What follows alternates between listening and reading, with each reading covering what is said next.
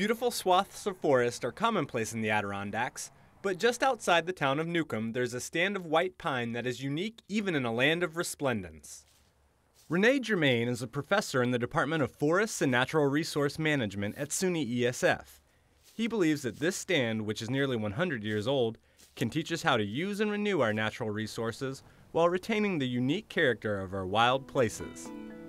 And this white pine that we're in right now was planted in 1916, and as you can see around you, the pine are giant trees, very much like what you would see in the Pacific Northwest in terms of Douglas fir.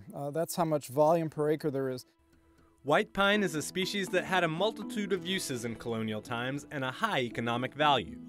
White pine is considered the tree that built America. The colonists used the white pine for all their construction needs. Houses, fences, plank roads, flooring, everything was white pine because they literally came to a forest that looked like this. The trees were straight, the boards were clean, structurally it was sound, it was light, easy to work with, and so everything was made out of white pine. And even the British liked the white pine, and they used the big white pine for their masts, for their Navy ships. The white pine trees growing in the Huntington Forest are healthier and more robust than many other stands in the region because of the particular site where they grow. This is a high, what we call a high site index, and it's for hardwoods. And so the pine are here because they were planted and tended, but normally you wouldn't get pine on this site. And so that's why these pine are so tall and so big, because we're at the toe of the mountain and there's some fertile soil here. When you see white pine throughout New York State, and it only makes up 10% of our forest cover.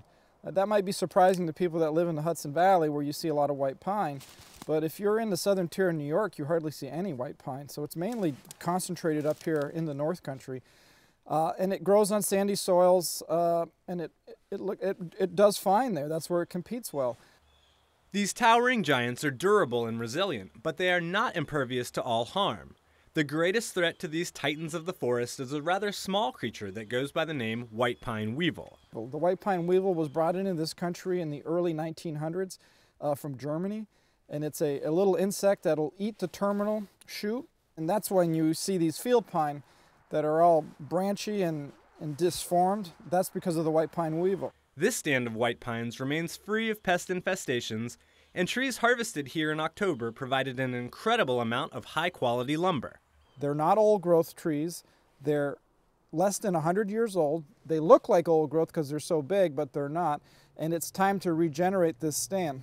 We harvested around 20,000 board feet per acre in this stand, and about a total of 150,000 board feet just from this 8 or 10 acres.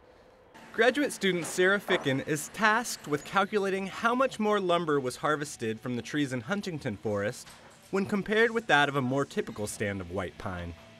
Huntington was a high-quality site. Pack was a site more typical of white pine. And so by comparing the two sites, we'll sort of be able to see if it pays to grow white pine on high-quality sites or if growing them on typical sites that white pine grows on is better. The recent harvest in Huntington Forest is just the beginning of the learning process. Renee hopes that this project leads to a better understanding of how communities can maintain the ecological integrity of an area while still reaping economic benefits. We use a lot of wood products in our society, so it's extremely rewarding to be able to promote wood products. They sequester carbon. It's a renewable resource. So I think most of the research team's excited when we can keep a working economy in the North Country by managing white pine or managing northern hardwoods, promoting wildlife habitat, and providing jobs for people. You can manage these working landscapes and still protect your water quality, your soils, your wildlife, and your aesthetics. I mean, a lot of people are going to come in here in 10 years and they're not going to know that there was a harvest here. They're going to walk through here on a trail and they're going to see some nice trees and they're going to go, this is really pretty.